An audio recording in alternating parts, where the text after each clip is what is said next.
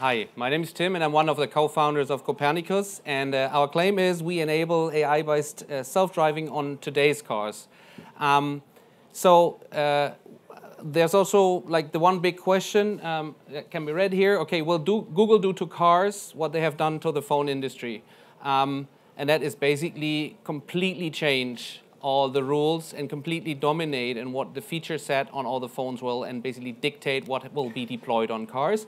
Or is there any possibility for the car industry, which is a little bit behind, to actually catch up? So, being a Berlin-based company, obviously we are focusing on the German car manufacturers first, and our mission is to enable AI-based self-driving on European serial production cars today. So we don't believe in long-term stuff, so we're not a research or a company, or we're not a car manufacturer that says in 10 years we'll have something. We want to do it today, and we want to do it with the existing cars that we have. So a new concept needed to be, how can we bridge the world of AI, which is software development, classical software development, and the traditional car industry, which is protocols like Canvas and FlexRay that a normal software developer has never heard of, with security aspects that a car manufacturer has and a software developer normally doesn't care about. So we came up with the concept of a middleware which basically brings together the software that is integrated into the middleware, and the middleware that talks to the car, and the middleware manages everything. But it's not just a development kit, but it's actually something that operates throughout the entire life cycle of the car, understanding in which situation is the car, which kind of software update does it need, is it actually geographically in the UK, so it needs a left-hand self-driving software, or is it going through the Eurotunnel to Europe, driving in France on the right-hand side, which also might be a slightly different self-driving system than what you would need for Italian traffic. So ultimately, there'll be several self-driving systems running on exactly the same car, or the same self-driving software running on multiple cars, so an end-to-end relationship. And if you have a management platform of this sort and not a fixed standard integration like car manufacturers have so far, there are multiple aspects of how you can actually improve. Already today, increase efficiency. I'm going to talk about that in a minute. Obviously, have self-driving car developers develop on your cars, and then enable more and more level 3, level 4, level 5 autonomy services on top. This is obviously deep tech auto stuff. This is not something that the end customer sees, but hopefully experience. So when we came out of stealth this summer, we thought, okay, the car manufacturers either sue us or ignore us, but they were actually the first ones to call us for our services, and we were actually quite stunned, because the companies that claim they can do self-driving car themselves actually need solutions right now. What they needed? They need something that runs on their production facilities today and for the upcoming years, before they actually have self-driving cars. So there's a large production facility in Germany, the Volkswagen factory in Wolfsburg, and it's no secret that they have 4,000 drivers employed. 4,000. You make the math how much that is in annual salaries for people just picking up a car at the end of the production line and then driving it to a logistics hub, which is 2, 3, 5 miles on the same premise.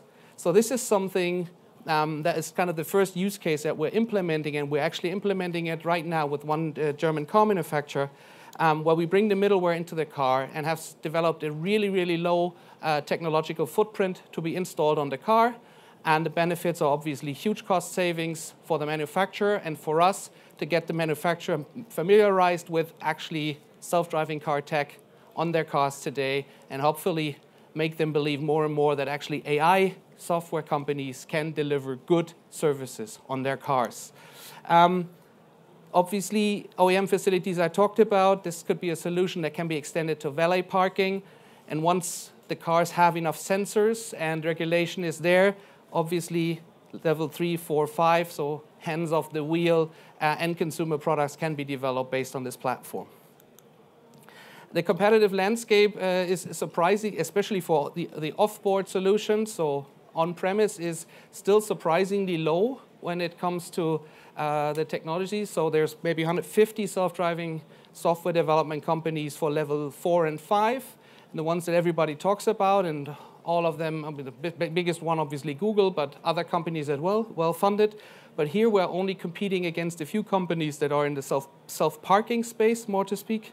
The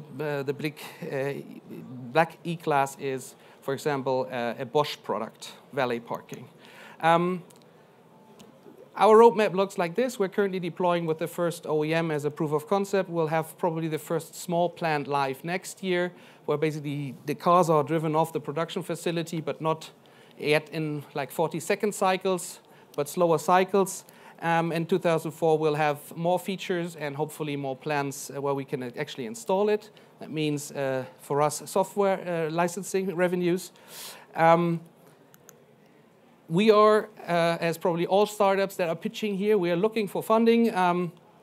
We prefer to have somebody approach us for an investor or talk to investors that actually understand the automotive space. Otherwise, we've had discussions why AI is actually better than rule-based. So if an investor is not at that stage, it's just not helpful for either side to actually do it. So if somebody is in the auto space and likes the field, then we're really, really happy to talk. We're currently raising a round of about $2.5 million.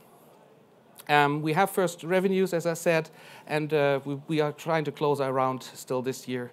So in short, why will there be AI in the future? AI is the most powerful solution. There will never be self-driving cars fully autonomous that are rule-based. The traditional car makers are slow. And once that the AI wave actually hits it, also from the regulation, they will not be prepared. We'll be there and happy to help. Ladies and gentlemen, hands together for Kopernikus Automotive.